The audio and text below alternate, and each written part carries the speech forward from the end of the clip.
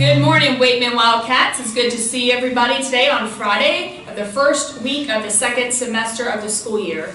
All week we have been reviewing each aspect of our ROAR, expectations of students, and today we are talking about readiness. Readiness in the classroom is being to class on time.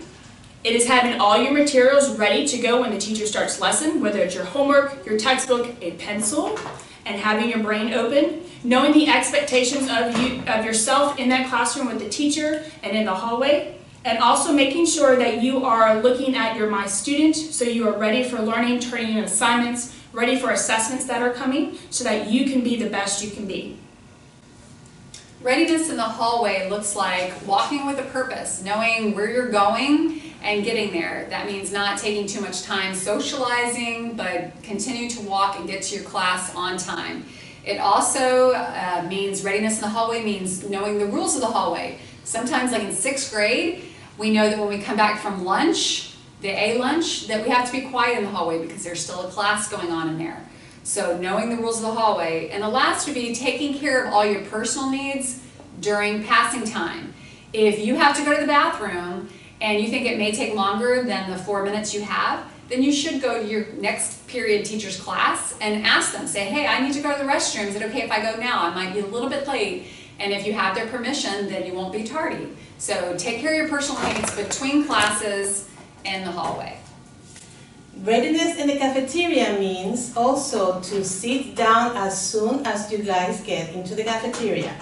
Also, know your lunch number or student number. And lastly, know the expectations for behaviors in the cafeteria. Readiness in other areas means that if we're out in the halls, we have a pass so that everyone knows where you're supposed to be going and what you're doing, that you're walking with a purpose, not running, that we're alert and we're prepared. You guys are the first line for anything that is different or off on campus. If you see something that doesn't look right, you guys have been here long enough to know it and report it to a teacher. So make sure if you see something like that in other areas, you let everyone know. Okay, and it also means that you're paying attention as you're walking all of the other areas. Again, goes back to alert. And you are knowing and following, my favorite, the dress code rules. Yep, we do have a dress code here at Weightman Middle School. We follow the dress code guidelines that are given to us by the Pasco County School Board. And so therefore, if you don't know our dress code, which you should by now, they are in the front part of your student binder. So if you're getting dressed in the morning and you're not sure you can wear that, guess what? You have somewhere to go that you can look and read and find out if you're allowed to wear it. One of the biggest things we're seeing on campus is all these wonderful, really cool looking jeans with all these different holes in the jeans, and that is a big no-no. There should not be any holes in the jeans from about the knee height and knee and above. So make sure that you're dressing appropriately every morning. What you wear to the mall, to the movies, hang out with your friends sometimes is not appropriate for school.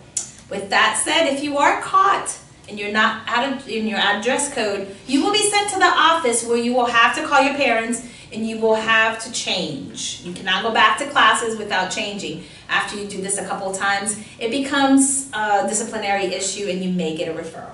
So stay dressed appropriately.